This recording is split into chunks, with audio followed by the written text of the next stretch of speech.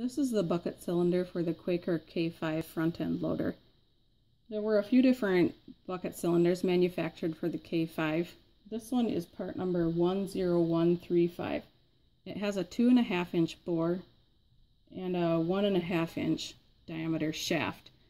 The outside diameter of the barrel itself is 2 7/8, and then the length of the barrel itself, if you're just measuring the barrel itself, that's going to be 22 3/4 inches. The cylinder terminals, these are both the same size.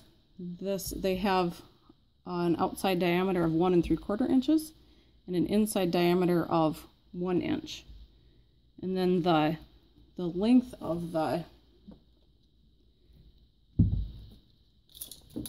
terminal itself is 3 7/8.